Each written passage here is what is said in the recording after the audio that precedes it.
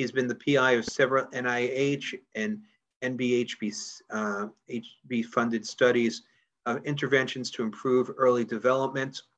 He's the head of the LEND program at SUNY, and he has many interests. And with that, I will let him give you great information about his work on folate antibody and trajectories of autism in early childhood identification and treatment.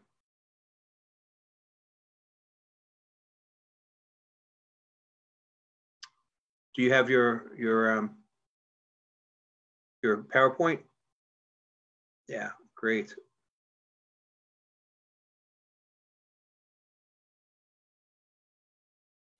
Sorry, can you all hear me? And yeah, just from the beginning. Excellent. Okay. Okay, so what I'd like to do is to go over very, very quickly, because I think Ed has covered it, an overview of folate receptor autoantibodies, the linked ASD, use of leucovorin. I'd like to show two clips of a before and after of a child we treated, a 4-year-old with leucovorin, looking at, and then look at an objective measure, the BOSC. I'll talk about that in a minute, to look at how you objectively measure social communication change. I'd like to come back to the questions that Ed raised about postnatal and prenatal impacts, and then finally move to how this is the rationale for our current Brain Foundation funded study. So let me start.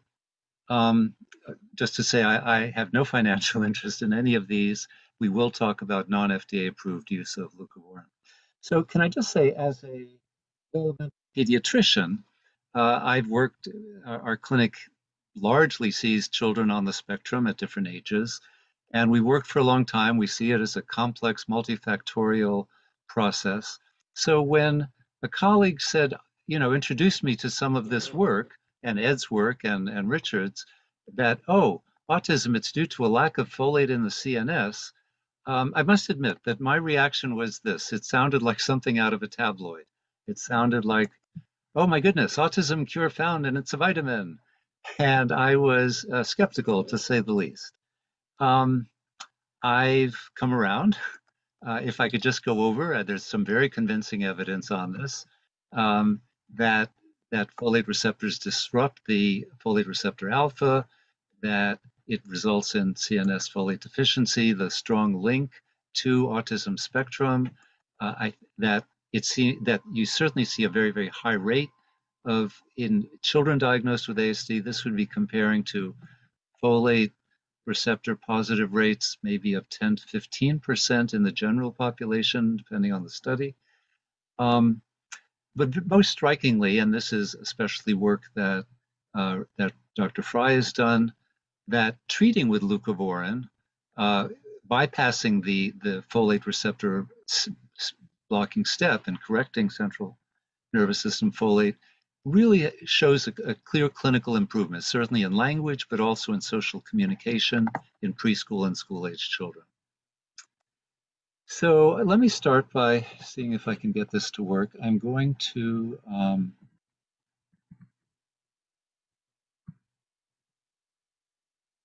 show a 4-year-old, sorry, if I could just go back. So this is a 4-year-old with autism spectrum. He had language delay, very poor social interaction, and we arranged the testing through Ed's lab and he was positive for blocking FRA. So let me show, if I just open this. And we have more race cards. Let's open this. Let's see what we can do with this. Can I just ask, are you all able to hear that? Was that okay? Was that working? Yes. Yes. Yep. Ooh, that's so cool. One for you. Look, and one for me. Should we erase the cards? Let's see what this does. Put this down. Oh, good job. Can you turn this? You have to turn it. Can you turn it? Yes, good. What is that? What animal is that? It's a chicken. Good job. What else do we have? Ooh, another one. Ooh, let's do it together, Nikos. Let's see, can we do it together? You do one and I'll do this one. Look, which one do you want to do first? You pick one here and I'll do the same one here. Okay, you want to pick this one? Oh, you want to do race cars? Ready? 3.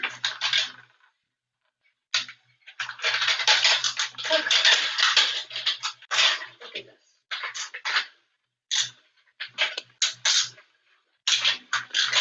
Look. Ready? Should make it go? Pull it back. There it goes. There goes Nico. Look, look, there it goes. Oh, there it goes. You want to make yours go? Here, put your guy in here. Pull it back. Here, look, pull it back. And go. Go. Doesn't quite go. Here we go. Ready? 1, 2, 3, 4. Go. Whoa. What else do we have in here? What is that? He loves music, so those triangles will probably be right up his alley. Oh, look. Dump truck. Did you want to put some blocks in it? Yeah, look. Do we put blocks in the dump truck?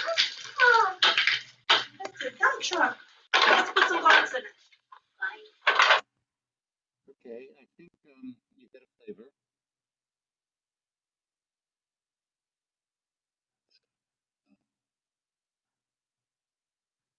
Okay, so we treated him for 6 months with 2 milligrams per kilo of leucovorin, and this is when he came back.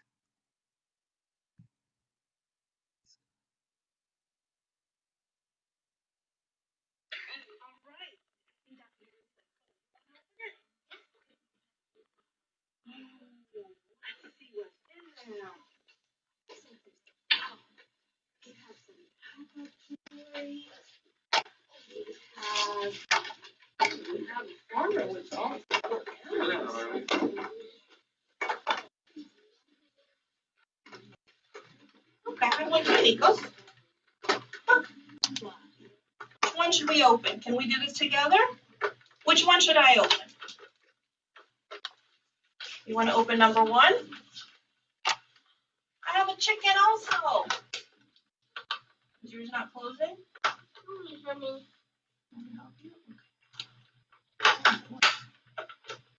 There we go. You turn that. 1, 2, 3. Wonderful. How you open yours? Same way. What's this? Turn that. What is that? What animal is that? A chicken, yes. Who's under 2? Who's that? What animal is that? A chicken. Under 2. Under number 2. What is that? What animal is that? Open that. That's a sheep. Open number 3. You got to turn it this way. Like that. Turn it. Yep. Oh, I think you do. There you go. Who's that? Open. What animal is that, Nico? This one. That's a horsey. That's a pig. Should we see what noises these animals make? Look. I have a farmer here. See? And where does the horse go? Can you tell me where these animals go? Tell me where these animals go. Look. There's a picture of the animal right here, and then you have to match the animal. Can you match the animal with the picture? I'll help you. What animal is this? Where does pig go? You see it? Right there. Yeah, that's right. And then it makes a noise. You want to push him down? Push him down. That's a cow. That's the farmer. That's a horse. Where's our sheep? Did we lose our sheep? Oh, here she is. There we go. She's right there. Yes. And if you press them down, you'll hear the noises they make. That's pretty impressive, Harris. I think maybe we move on in the sake of time. You got it. Yeah, do you know the song? Oh my God, I'll have a farm. I'm not working. She's not working. So what should we do now? Thank you. Okay. So, so we used a measure called the BOSC, and this basically is a brief observation of social communication change. I don't want to go through the algorithm. The point is that for this and for several, about 15 different features, it really operationally has you score. It's derived from the ADOS by the same authors, with a low score being a more typical child, a higher score being more autistic. So on eye contact, this child went from baseline of 4 before and now scored a 1. On social overtures, he went from a baseline of 5 down to 3. If you look at the overall scoring, if you add these all up, he first of all, if I could just ask clinically, is this child still on the autism spectrum? I think the answer is yes. But with an overall score going from 39 down to 19, I think it's consistent with both the parents telling us and our own impression that this is a much more cooperative, engaged, and responsive child. Okay, so this led to proposals that we could ameliorate ASD by early identifying and treating it. But I think the treatment strategies, as Ed started talking about, will depend on understanding what's going on with FRA. This, as Ed covered, are we talking about sort of postnatal exposure to milk, for example, triggering some degree of titer and leading to this, and then we would look in the pediatric period to identify and treat to reduce and autism. On the other hand, if we're talking about parents who are positive and this is being transmitted, and especially when the mother is positive, then you want to look at screening mother and father and looking at obstetric care. Why does it matter? This is a work from Dr. Raymakers. I think he presented last year. Basically, this is the CARS score, where anything over 30 would be meeting threshold and the higher, more autistic. Comparing blue baseline, he had a range of kids of different ages, but then treated them for 2 years, and this would be the score after 2 years of leucovorin treatment. And where K is the positivity of the child and the mother, P the father. So if you could just look at the difference when the child is positive, but both parents are negative, the baseline, first of all, across is somewhat lower. The improvement with leucovorin much more striking. At the other end, if the child is positive and both parents are positive, they're starting out at a much higher baseline, and in fact, the improvement is slight and not significant. So this matters. As Ed said, FRA positivity runs in families. That something like 60 to 70 in one of his studies of parents as well as non-affected siblings were also FRA positive, raising the question, why is it that if you're FRA positive, why do you sometimes get a picture of ASD in some individuals and not in others?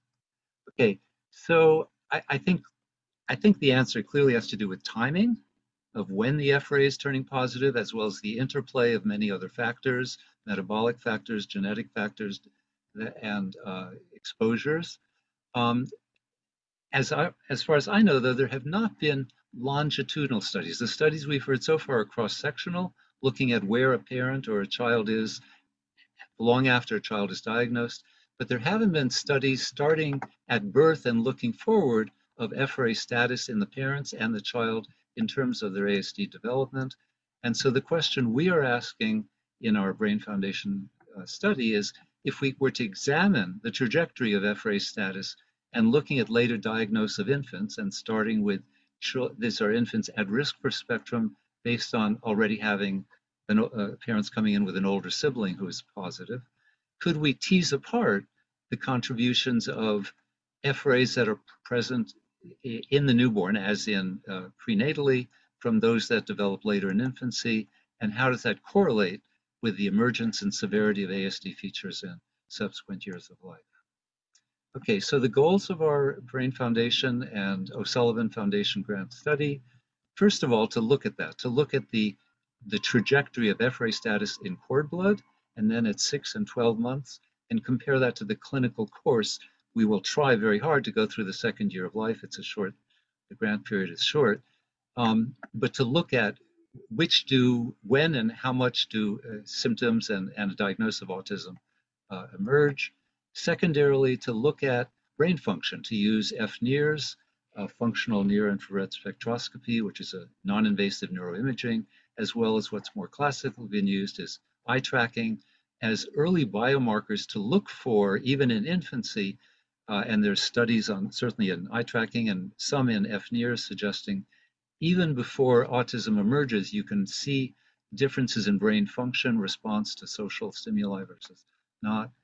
And if we can then see how they correlate with FRA status and eventually a later ASD diagnosis, the overall goal would be to pave the way for studies using leucovorin treatment and in infancy and eventually prenatally. So how we're doing this, we'd like to enroll 30 to 35 pregnant mothers who have a previous child with autism spectrum, who are going to deliver at either Downstate or some of our affiliated hospitals, to determine the status, FRA status in cord blood, we're figuring we're at each step going to get some loss to follow-up.